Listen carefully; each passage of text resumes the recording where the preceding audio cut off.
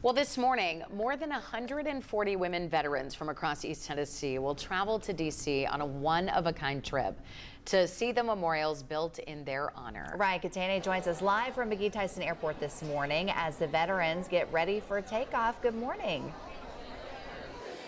Good morning, everybody. You can just feel the excitement and the energy building in the airport right now. I am surrounded by some incredible women veterans. One of them is Ruby Jackson, who served in Iraq. Ruby, thank you so much for being here with us, and thank you for your service. You were one of the very first ones to show up this morning. You must be excited. How are you feeling about going on this trip?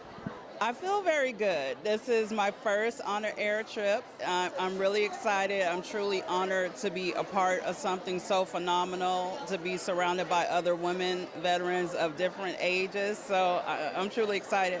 You told me you were deployed in Iraq for quite a bit of time. Tell me, when you reflect on your time serving our country, what comes to mind for you? Well, at that time, of course, I was nervous. At that time, I was a single parent. So, I had a young son I was leaving behind. However, I was looking at the greater good in the situation, knowing that I was a part of something significant with fighting and protecting just not only our country and the future of others. And so it was an incredible experience. And so for you to be here today surrounded by other women who've also served our country, just taking a look around right now, what goes through your head? What are you thinking? What are you feeling? I feel very proud. That's what really comes to mind. I truly do feel proud. I feel good to be a part of this and to be one of the very women here that have done something incredible.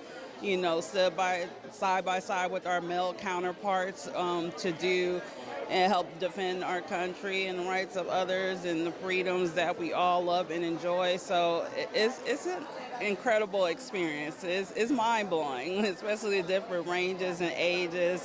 That's been phenomenal, hearing different stories from other women.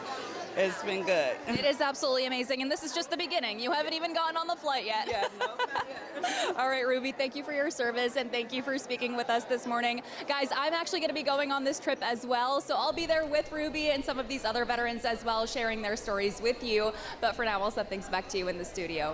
What an experience. Absolutely, Raya. You're going to love this. Thank you.